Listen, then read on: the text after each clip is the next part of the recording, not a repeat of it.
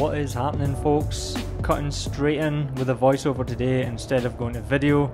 Today I am shooting in Denver with the Fujifilm X100V, and it's also midday and my first time here, so I've stacked the odds against me shooting in harsh light in a city that I don't know very well.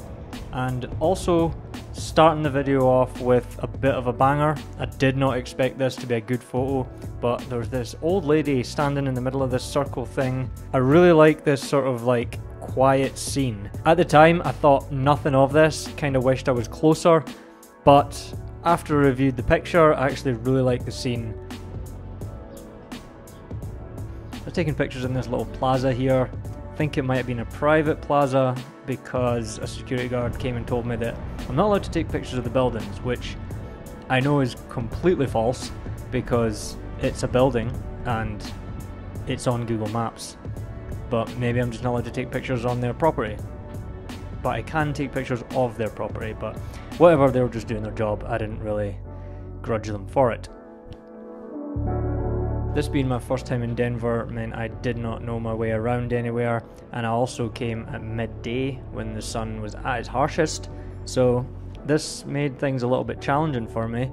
But I did keep finding these little like pockets of light. The way Denver's been built, I guess it's quite modern. There's a lot of cool architecture and a lot of light like reflecting off of things, so it creates these kind of interesting areas where you can get kind of cool photos even though it's midday, which is nice. But everything is still pretty quiet. It's also a Monday afternoon, so maybe that has something to do with it as well, but I'm pretty sure this city would be a lot busier on any normal day.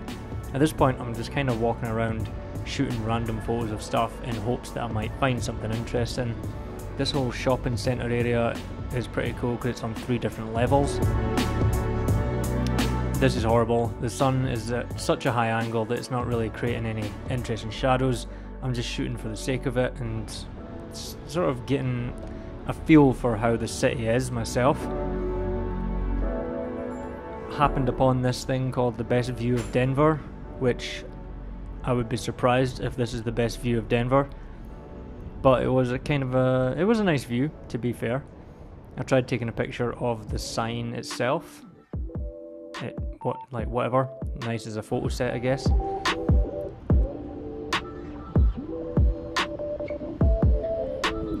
But I was sort of fixated on trying to find some sort of interesting pocket of light or shadow in this area, and I did walk around in here for a while.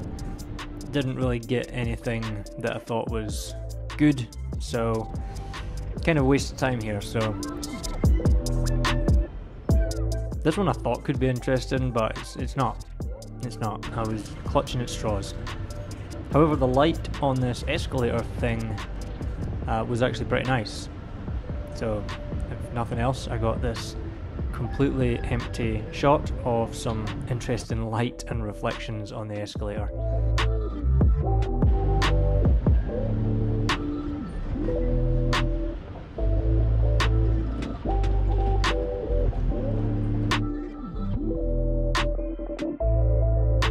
This is kind of a missed shot here. That person carrying all that water could have been an interesting shot if they stepped into the light, and that guy with the green t-shirt that just walked out of the light could have been an interesting, like, Pinkasov style shot.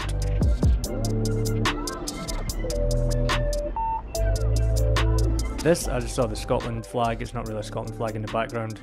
Thought I'd try and make something of it, but I didn't like it, so I moved on. Here's another missed shot, all those painters walking with the same clothes on. Saw this businessy guy coming towards me, and this building here should have got down a lot lower because this came out completely horrendous. Might have been okay if I'd been down lower, who knows.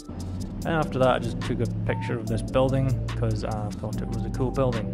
I like the crane in the corner. I kind of like the composition, it looks almost like a stormtrooper building. This area has a ton of potential if the light was nicer and there was a lot more people in it. There's this nice hat in a window though.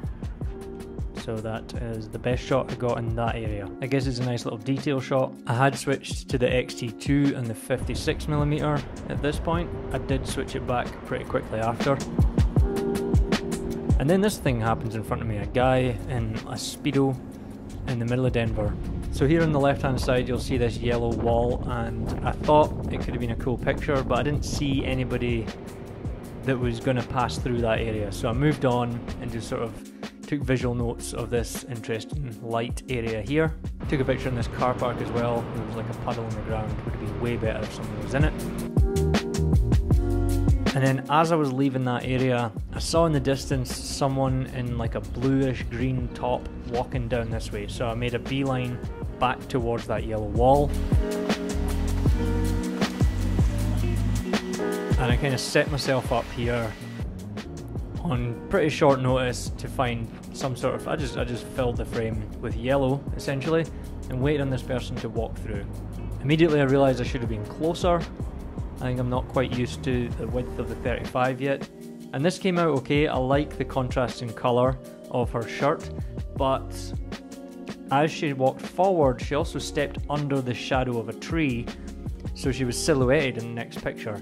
And this one I think I like better. I cropped it slightly just to get, there was like a shadow encroaching in the top corner that didn't look as good. I think I quite like this. It's pretty cliche getting silhouette shots like this, but I think the yellow wall makes it kind of interesting, and this was probably one of my best / most Instagrammable shots of the day. Found this bear, giant sculpture of a bear, which looks pretty awesome. Took a couple photos, but I'm really just appropriating someone else's art. This shot through there didn't really work out how I imagined, but in different light it might be nice. Tried to photograph this worker who was just standing with his foot on a hose. Not exactly sure the reason for it. Not a great picture by any means, but it's a thing that happened. This awning here with all this interesting patterns on it cast a really cool pattern on the floor. And I can just imagine if there was a bunch of people sort of coming and going through here, getting some interesting shots. Definitely going to come back to this location a lot more often, because also in the alleyway right beside it, the building is reflecting some really cool, interesting spots of light down onto the floor. So that's another area that would be interesting with people in it. I keep seeing these scooters just lying on the floor, so I started taking pictures of them. I'll have a bunch of them and I'll make a set of them after a while. But yeah, it's kind of like the colours match some of the colours on the floor. The yellow hydrant kind of stands out a little bit. Here, just a broken window, possibly from the riot stuff that was happening a while ago, although kind of far from that, so maybe it was something else. Then I was like slowly herding these pigeons towards this reflective window.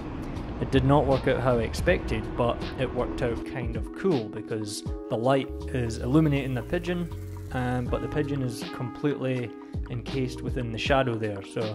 And there's a lot of movement in the photo, which I quite like about it. And the next one, I like that it's fully encased within the window and it's in shadow this time. I think the first one was better, but this one is interesting as well. At this point I was basically just looking for my car, as I did not take a note of where I parked. Taking little abstracts of the city, not thinking too hard about it. And I'm seeing these walls, which is really other people's art, I think, on the side. Took this little cross section of blue and orange here. And then almost back to the car at this point. Got a picture through these windows, someone walking through. I'm a little annoyed I cut her feet off, but otherwise I like the sort of reflections and complexity in pictures like this. Another scooter abandoned, this time a red one with a yellow wall beside it. So that was Denver. Let me know what you thought in the comments. Personally, I'm looking forward to going back there later in the day or when the sun's a little bit lower. Maybe even on a rainy day would be nice, although usually when it rains here it's absolutely insane, like it is just now. But anyways, thanks very much for watching. Like and subscribe if you haven't already, and I'll see you in the next video. Cheers!